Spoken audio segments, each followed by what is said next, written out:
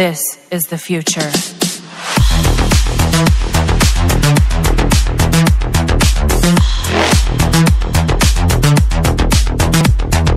Evolution.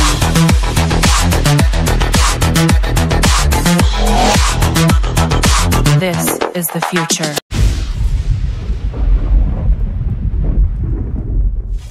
Good day, my old and new CriPtonians, and welcome back to part 3 of our fire marshal video. Today we are going to finish up with fire behavior. We will also be discussing how a fire spreads and how it grows. It is important for you to know this so that you will know when it is safe to attack a fire with a fire extinguisher and when it is time to get the hell out of there. So let's get to it. First, look at this picture. There are 3 ways that fire can move or spread. Conduction, which is the passage of heat energy through or within a material because of direct contact. Convection, which is the flow of fluid or gas from hot areas to cooler areas. And radiation, where heat is traveling via electromagnetic waves without objects or gases carrying it along. There is a reason why your house is a certain distance from your neighbor's house. Look how fast this fire can spread due to convection. It started at the bottom and due to convection it started heading all the way up, and it took like a few seconds, as you guys can see, from when the fire started to where it was at the top. Look at this car park. This is due to radiation and the cars standing too close to each other. Now, a fire has got 4 stages of development. You firstly have your ignition or incipient stage, which is where the fire actually starts. It's the spark that causes the flame. If you detect a fire at this stage, it is absolutely safe to go and attack that fire with a fire extinguisher. Because you know, a dry chemical powder extinguisher only has more or less a 30-second dispersal time. So you have 30 seconds to put out that fire.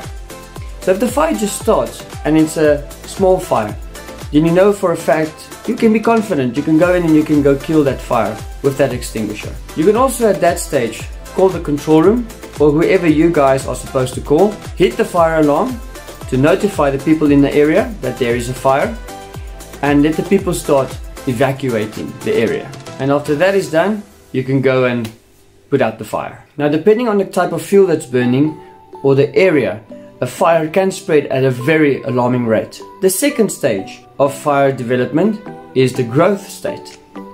This is now where the fire gets bigger. With initial flames as a heat source, additional fuels ignite. Convection and radiation ignites more surfaces. It is now or never. Put it out or get out. In a fully developed stage, the entire room is on fire. Temperatures reach their peak, resulting in heat damage. Oxygen is consumed rapidly. Everything is now burning. By this time, you should already be out, doing roll call, making sure that everyone is out of the building and seeing if anyone is missing. Finally, we have the decay stage. All the O2 is out of the room. It has been consumed by the fire and the fuel is almost finished. The fire will burn less intense, and as the O2 gets finished, the fire will die. Remember, removing one of the components from the triangle so that you can stop the self-sustaining chemical reaction. That's one of them. So let us quickly watch this short video clip of how quick a fire can spread in a room from beginning to end. Watch the clock.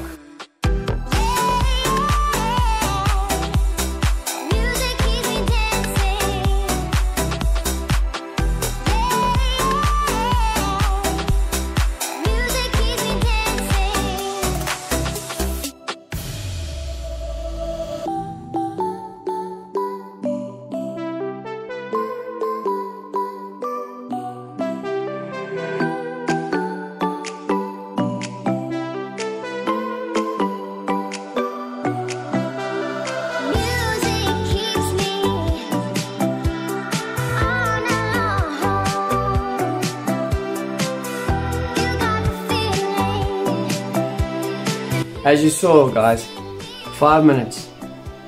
You don't have time to think about something. Once you see a fire, hit the alarm, get the people out, kill the fire. If it's too big or you feel not confident enough, or you feel it's unsafe, get out of there. Don't try and be a hero. So, awesomeness. That is how a fire spreads, how a fire moves, and the stages of fire growth. So let's do the quick and short summary. Okay guys, short summary time. Remember, fire can spread in 3 ways: conduction, convection and radiation. There are 4 stages of fire development: incipient, growth, fully developed and decay. If you want to kill the fire, do so in the beginning. Don't wait for it to get too big to handle. Safety first. If you feel unsafe, get out. Don't try to be a hero. Now that you guys know how a fire moves, how it spreads, how it grows, now we can start talking about the types of fire classifications and the type of fire extinguishers, which will be on the next video. So if you want to see it, please remember to subscribe to this channel and then give me a thumbs up for this video, because the thumbs ups really help the channel. So remember, whatever you're doing, keep it safe. And until next time, cheers. Someone asked me, how do I remember everything that I'm saying on the videos? Is it in my mind? I said, no. I write it on a laptop. I put the laptop on the chair. That's where I read it from. And as you can see, there's my lighting and there's my green screen. And that's how I did my recording. Hey guys, if you like this video, please consider subscribing to this channel. Give me a thumbs up, because it will really help out this channel. And feel free to drop a comment. Then something new for you all. There's now a Facebook page, so feel free to follow me on my Facebook group. We will be discussing behind the scene features and videos that I have done. Also, don't forget to go to my website at www.cripzone.co.za, where you can go straight to my podcasts if you want to. By clicking on the podcast icon, you'll be taken straight to the Anchor podcast page where I do my podcast. And remember, when you go to my YouTube page, there will be a place where you can subscribe to my channel. And remember, if you have any comments, please feel free to drop me an email. And on my YouTube front page, there is now a PayPal donation button where you can feel free to donate to this channel to help it grow and to help to support me. Thanks for watching, and until next time, cheers.